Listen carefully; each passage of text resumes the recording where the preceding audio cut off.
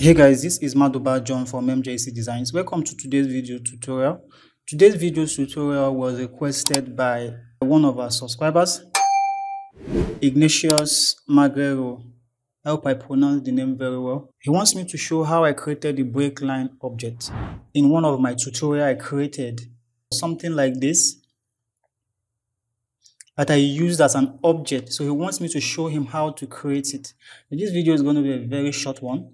And the first thing you do is you just use your fill. Okay, use your fill and you choose this. Okay, this is, I think this is screen background color. You draw your fill, okay, and you give it a color which is white we want.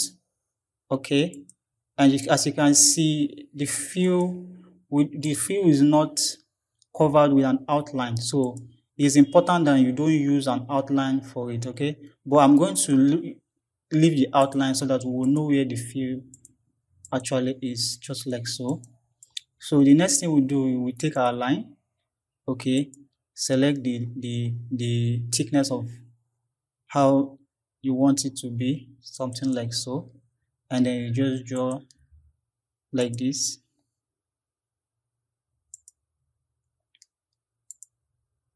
Let's use this. Draw like so, like so, like so, like so. So now that's that. So what we do is just reduce this one a bit. Okay, reduce it or just leave it like, leave it here. Okay, and we edit the nodes to fit. We take this shape like so. Okay, now we are done like this. We are done. So we can now remove the outline. Okay, now this, we are going to save it as object so that we can always use it. Let's just call it fill cover or section cover, whatever you call it. Save. Okay, go to our object. You are going to find it right there.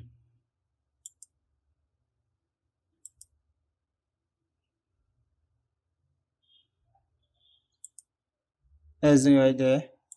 You just click.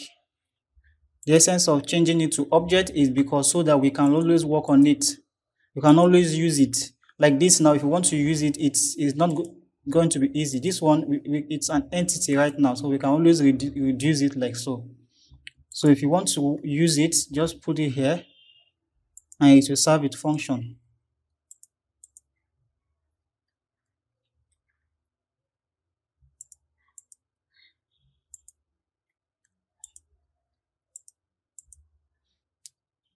As you can see.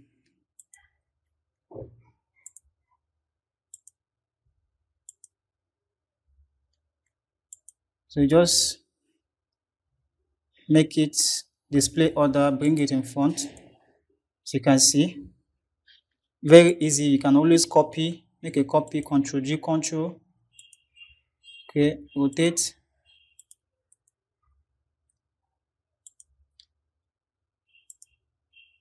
Do the same here. Reduce it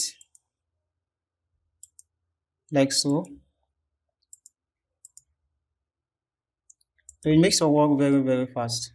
Thank you for watching, and I will see you in my next one. Bye-bye.